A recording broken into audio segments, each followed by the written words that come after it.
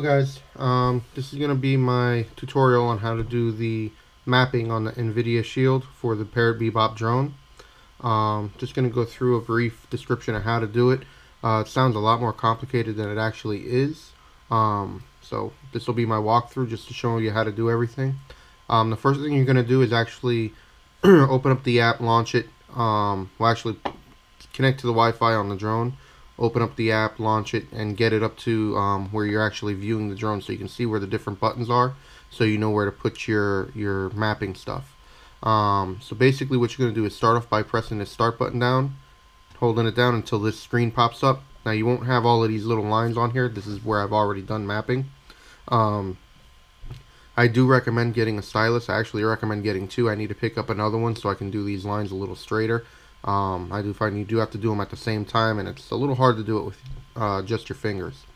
So I do recommend getting two of the little styluses here so you can do it. But I'm going to go through basically how to do different buttons and to do other stuff. I do have my buttons in here, my right trigger and my left trigger.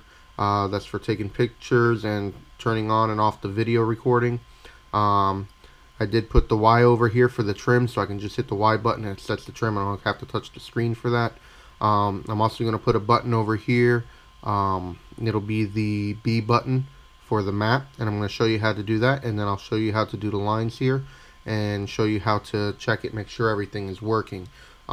These buttons up here, the triggers, do seem to be a little touchy, so I would put one there and then go out, see if it works, and then test it as you do it until you get the right spot so that it actually works for the button.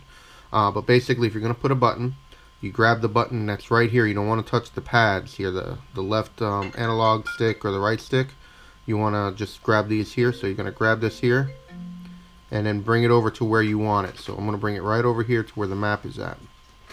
And then you'll have a little question mark there. Basically what you're going to do is press the key that you want and it'll pop up right here. So then once you do that, you can exit out of here, right? And now, if I hit the B, see, it's not working exactly.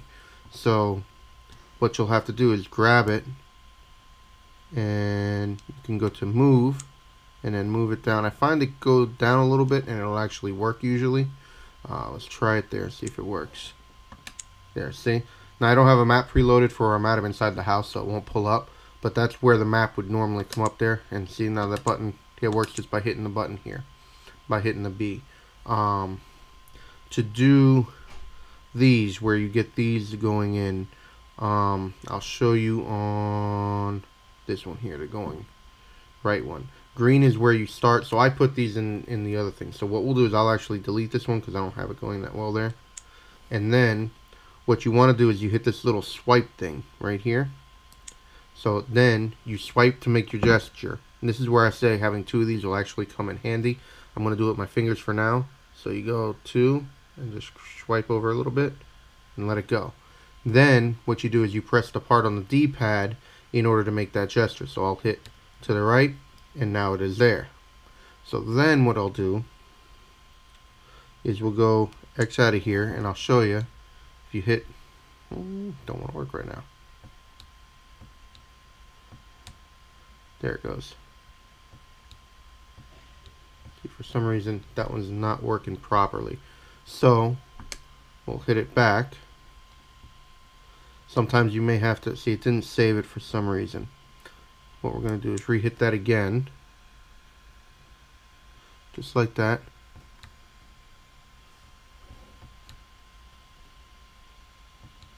There it goes.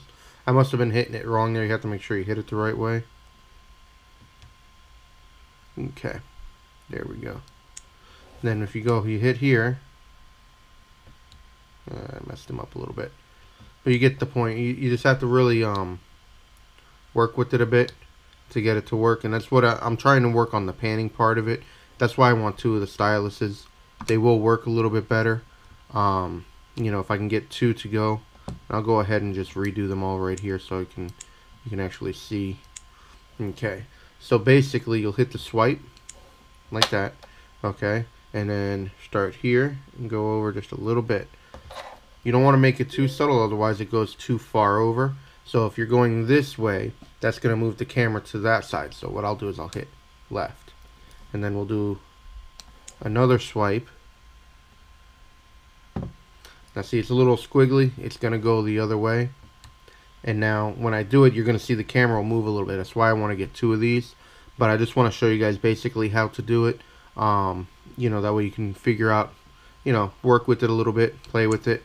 You know, it takes a little bit of practice to get to do it.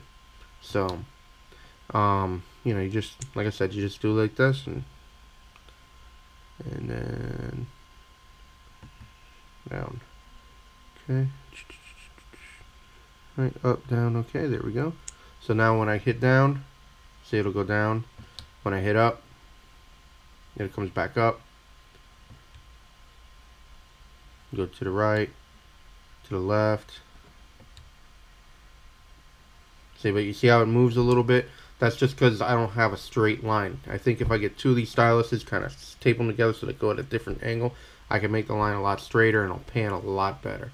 But then you have pretty much, you can hit that one there. You take the, you hit the right trigger. I have my camera set.